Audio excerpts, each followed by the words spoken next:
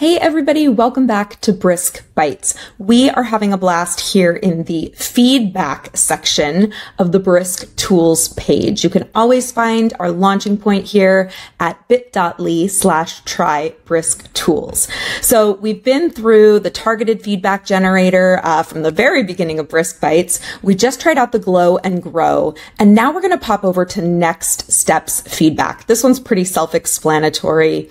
We're going to go ahead and click try it. I've already kind of loaded one up on the side here. This is the same one we used in the Glow and Grow. It's just a simple 7th grade narrative example. Our students have been working on quotations and using dialogue. In the Glow and Grow, we got to see what they're doing well, where they could grow, and kind of that wondering, a nice layer to that Glow and Grow feedback tool.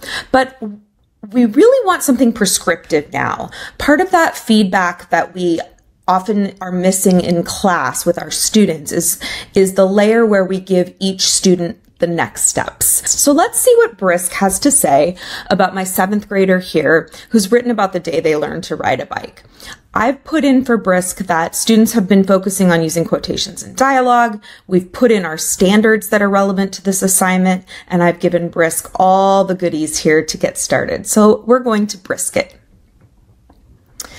Just like the Glow and Grow, we're working in a pop-up window this time. Brisk isn't going to put anything into this document until we're ready. So it's generated some next steps. It's got some things like review the rules for punctuating dialogue. So maybe somewhere in here, the quotations plus the punctuation, they're just not working out right. And it gives an example. When writing dialogue, be sure to start a new paragraph each time. This is key information. Yes, you could go home and write this 35 times on different essays, but why not automate that process with Brisk and AI?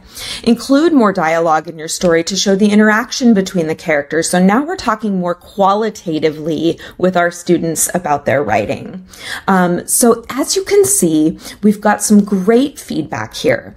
I've got the copy all button, so I can go ahead and copy all of that, and then I can take it and put it into an IEP goal. I can paste it into a progress report. I can paste it into my learning management system, or I can just insert it right here in the document and share it back to the student, and that looks like this. If I wanted to change it, take it out, add something to it, I could certainly do that as well. Look, someone needs to tell you that you are extra Briskalicious today. You have been really nailing it with these Brisk Bites, and we are so proud of you. We're kind of coming to the home stretch here, so we can't wait to see what you're doing with Brisk. Have you put anything on socials yet? Have you been to the Brisk Facebook page? Have you joined us on LinkedIn? If not, a missed opportunity. We'll see you here for another Brisk Bite very soon.